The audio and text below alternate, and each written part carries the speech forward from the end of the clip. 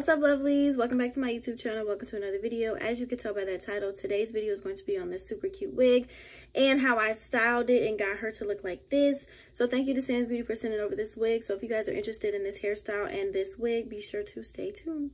Okay, y'all, so today's video we review is this super cute wig by I think this is by the Stylist. Yes, it's by the Stylist. This is their neutral HD lace.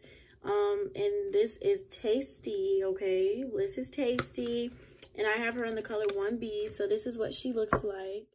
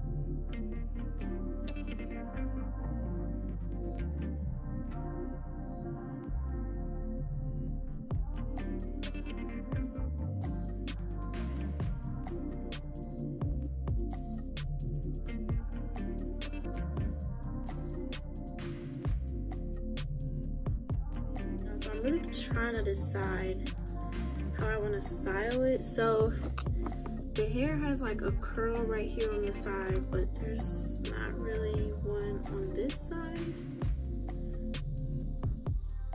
So I really don't know what to do.